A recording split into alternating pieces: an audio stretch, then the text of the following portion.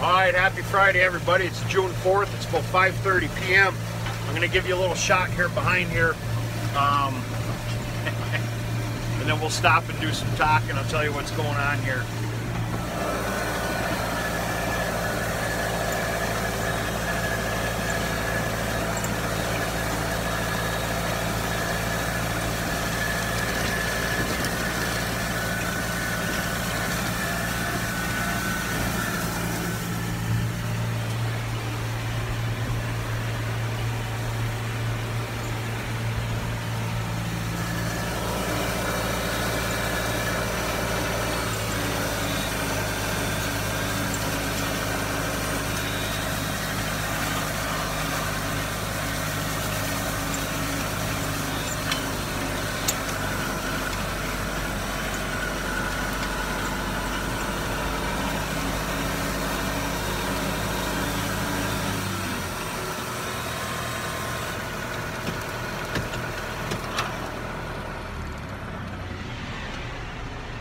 Whew, what a day.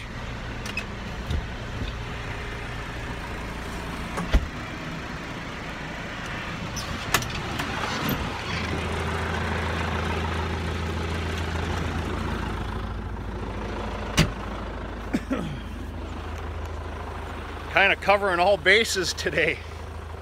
I cut hay this morning after the dew. I planted corn early this afternoon. Raking hay now.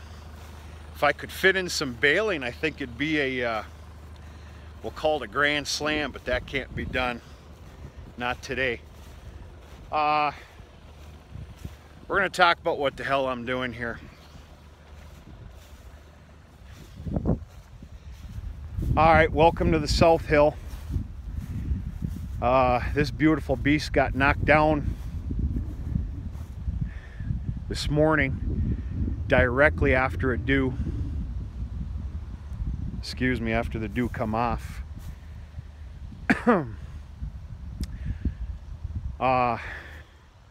This is definitely for baling on Sunday. All round bales and all 4x5s. I don't know if I touched on this on a previous video. I'm just going to repeat it. First things first, what the hell am I doing here? This is my answer. If you stay tuned to the channel, Wednesday I knocked this down. Wednesday evening we had about an hour and a half plus rainstorm. It's all right, happens. Last evening we had about 1 hour's worth of I'm going to call it a heavy mist, if you can make that make sense.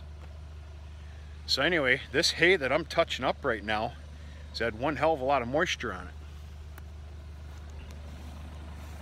So I feel it necessary to flip it now. It sat here and baked all day. We had a hay baking day, boy. This is green. In some spots it's greener than a damn goat turd and it's wet. Hell, you can see some chunks. Doesn't take a keen eye to see it. Well, that's from being down on the ground and all the moisture, and it got beat down by the rain. So I let it sit and bake all day, and then I told myself about noonish, okay, after chores this evening I need to go single windrow this and flip it over with the Rotary. Now I do have some doubles out here. You can't help it. But anyway, this is going to make a world of difference because we have another 3+ hours, guaranteed 3 hours of pure sun, and you can probably maybe even hear the breeze. Fantastic dry down. So this is a necessity to make fair quality hay that's staying at the farm. I'm going to touch on that too. Oh man, it's been a day.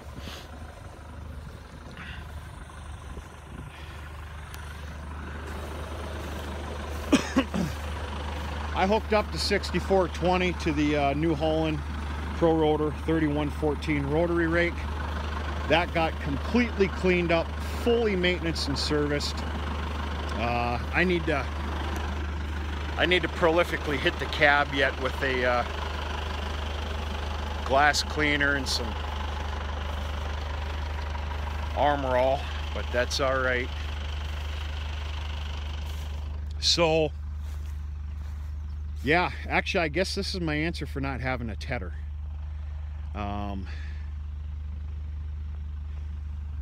What I'm going to do tomorrow is I'm going to take all these single windrows and double them up. Not only double them up, but flip them for proper more drying with the double windrow rake. I hope to be doing that about 11:30, 12:30 tomorrow. And then round baling all this into 4x5s.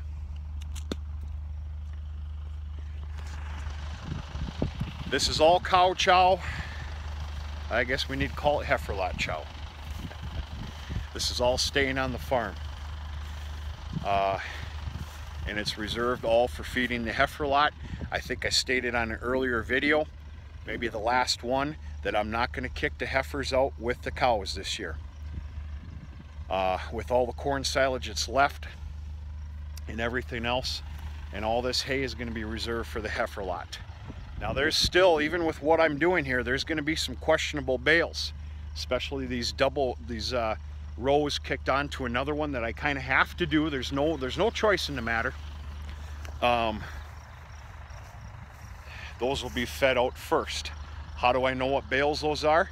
I carry an inverted spray paint can with me in the tractor when I round bale. And when I know I'm making a bale that's not suitable or needs to be fed out immediately, big X gets put on there. So I'm making a small amount of fuss here about quality and everything else and how this is staying on the farm. There's some people in dire need right now around here for hay. Dire need. And this is that time of year where everybody's out scrounging for more before more is made by the producers, whether it be for horses, some cattle, whatever. Well, I got a handful of people screaming for hay, and they're screaming. Well, they'll get some of that Sunday baling hay, but not this stuff. I will not let go, and I hope there's some of you that maybe need to listen to this. I will not let go of any hay or sell any hay that has been rained on. Even with a stern warning, maybe even written on paper, be forewarned. You may be in need, but this hay's been rained on. Because all it takes is one person, and it's all right, this is the way the world works, to complain about your product in a small local community. well, guess what? That bale of hay or 5 bales of hay you might have just made a little bit of money on probably just cost you tens of thousands of dollars. So this stuff's staying on the farm. This is going to make some damn good quality hay for my cows in the heifer lot. The stuff up on the South Hill, that's going to be some premium stuff. Yeah, flipping hay, doing my part and trying to get it dried out a little more. What I'll do after I come out here with the double windrow rake,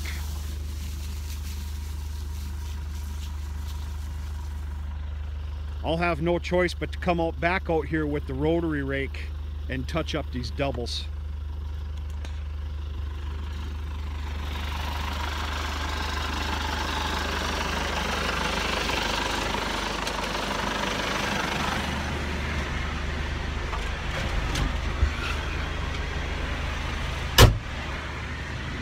Woo, that AC feels good.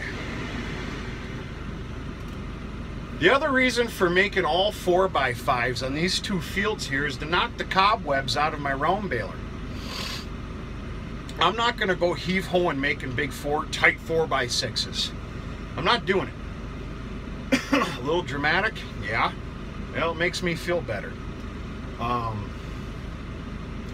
Let the baler wear in again, knock the rust off, stretching of some sort or another. I'm starting off with all 4x5s, and that's what I'm going to use for the heifer lot, and that's what some of the people that are screaming for hay right now need.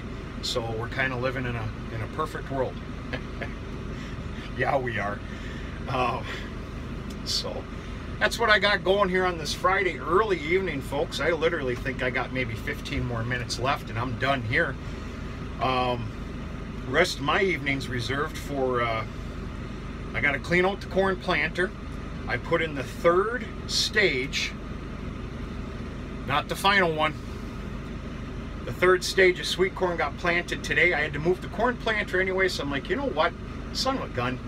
Per calendar, I was supposed to plant it Monday of this coming week. I put it in. Hell, it took me 6, 7, 8 minutes. But I need to clean the planter out. There's a 4th stage. I'll show you it sooner than later. We'll go for a ride some evening. I don't plan on planting it for about another week and a half. And we'll talk about that when the time comes.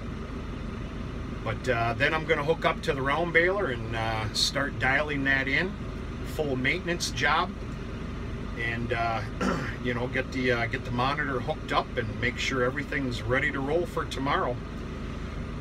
Perfect world, I might even be able to do some round baling here before evening chores, and it won't take too long. We'll go from there.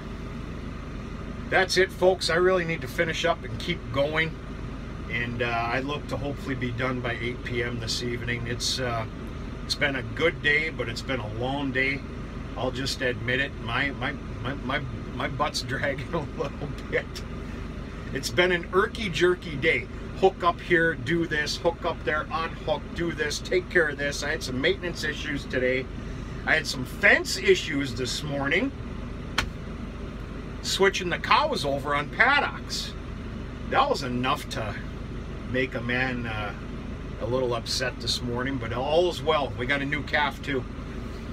In fact, I think there's 2 new ones out there now, but I need to check on that before hitting the bed tonight as well. So anyway, happy Friday to you.